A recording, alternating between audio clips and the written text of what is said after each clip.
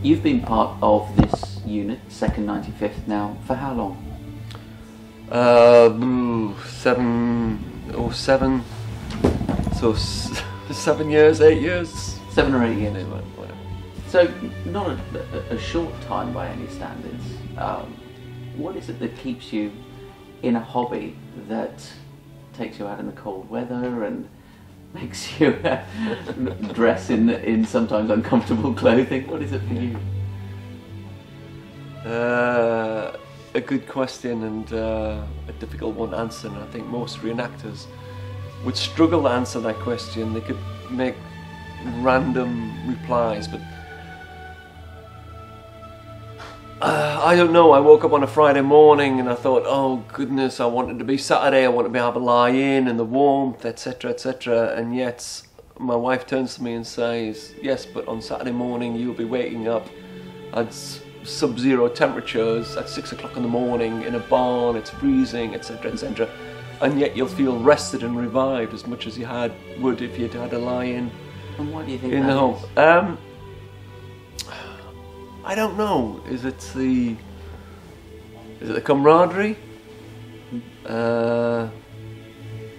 Is it the fresh air? Is it the just being away from But you could do life? that in other aspects. You could go camping. Why is it that you chose this hobby?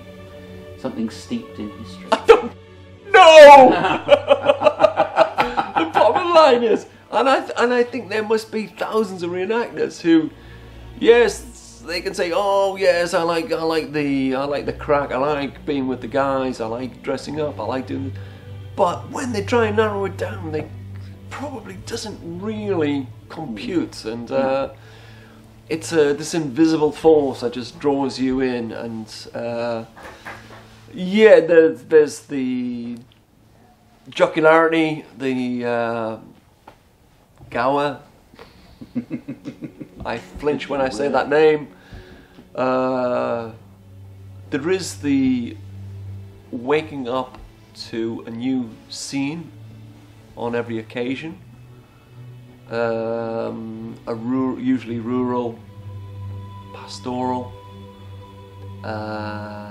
seeing a side of the English countryside or stately homes or locations that Joe public doesn't usually see. And the sound of that bugle.